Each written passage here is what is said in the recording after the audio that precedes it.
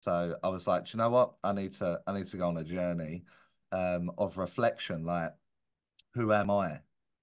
Um, and you find a lot you don't like, a tremendous amount that you don't like. And I was just honest with myself. It was like, right, I'm gonna have to work through this.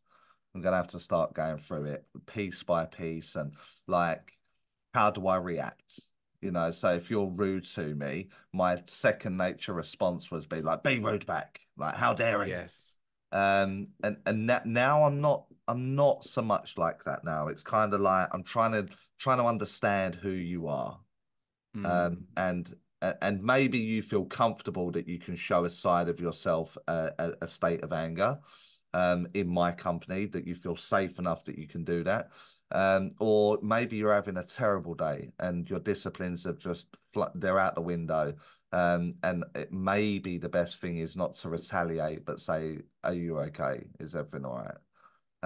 And that changed my behavior towards other people's behavior. I wanted it more from an understanding point of view. And then I found myself, I love people watching, you know, like I a the a same. new hobby.